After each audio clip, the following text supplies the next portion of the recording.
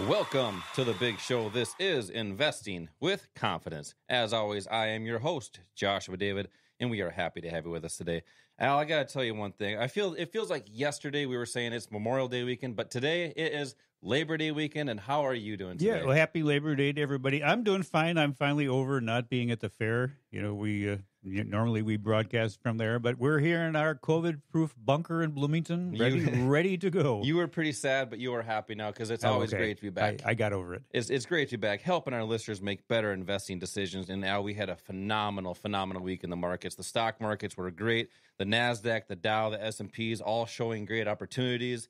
We talk about oil every week. Another slowly up chug in the oil market. The dollar continues to drop, but I tell you what, these cryptocurrencies, they are roaring once again, especially Ethereum, getting up to currently at about $3,915 per Ethereum coin.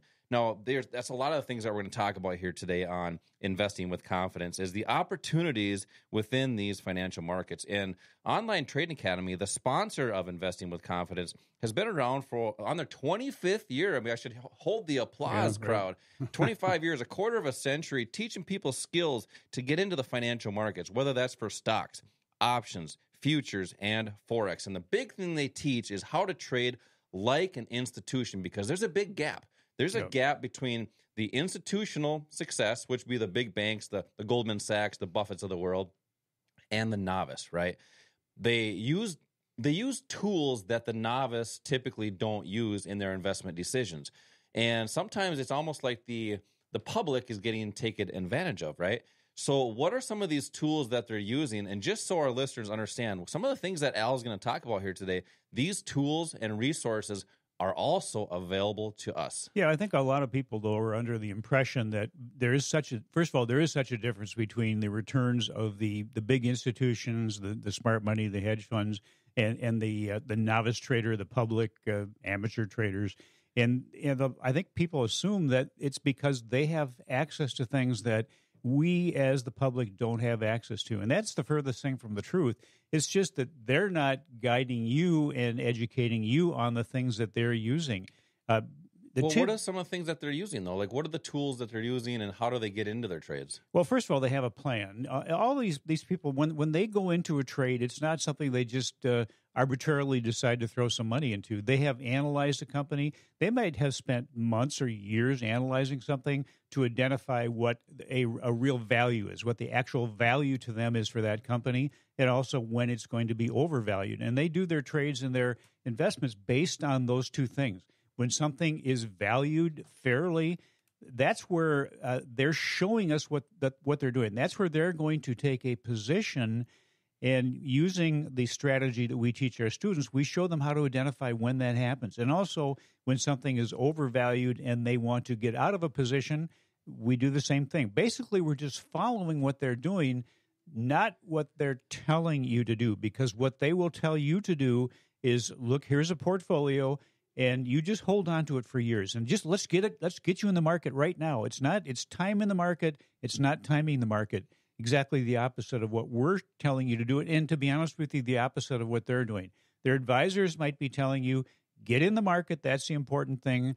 But their traders are not doing that. They have the patience to wait until price comes to one of those levels where they're buying or they're selling. And they're buying low and selling high, which is Always. The concept. But the public doesn't really know how to do that. Well, they don't know how to do it because they've been conditioned to react in a certain way to news that's out there or to what the advisors are telling them or the pundits that you see on TV are telling them. And typically always when the institutions are buying, they buy low. They do not buy high. But if they're buying low, somebody has to be on the opposite side of that position. So somebody has to be selling low. That's the public.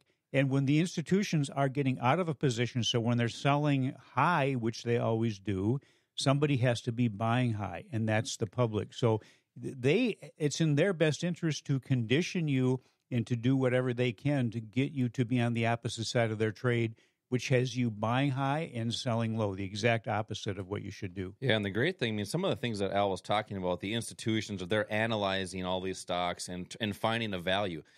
Us as the public, first of all, we're not as smart as them. They've been educated on certain things to do that, and they have the resources to do that. We don't need to analyze stocks. We need to understand on a price chart where they might be buying and selling, so then we don't have an opinion. We're basing our decisions off of facts. And that's why it's so important for us to learn these skills to buy low and sell high. The difference between the public and the institutions is just education. That's exactly right. They are regular people. Yeah. Regular people like them have learned how to do that in markets. Nobody is born with the skills and the knowledge to be a trader investor. It's like everything else. You learn. You have to have the education, the knowledge, the financial literacy. Yeah, so where you start is you got to start with some education. Al, you actually teach investing classes right here in Bloomington. And these are classes where we've taught thousands, just like you, are many strategies which are designed to teach you to make better investing decisions. So I want to give away 20 tickets for callers 1 through 10 right now. When you call in right now, you're also going to receive a cryptocurrency foundations course. There's a lot with cryptocurrency, a lot of opportunity, and we want to make sure our listeners understand how the cryptocurrency market works. 952-814-4410 for 2 tickets in the crypto class. 952-814-4410. You can also text text the word invest to the number 484848. Al, what's next? Let's talk about why confidence is so important as an investor and how you can achieve it. Building confidence in the financial markets coming up next. 952-814-4410 for 2 tickets plus the cryptocurrency course. This is Josh and Al, Investing with Confidence. We'll be right back.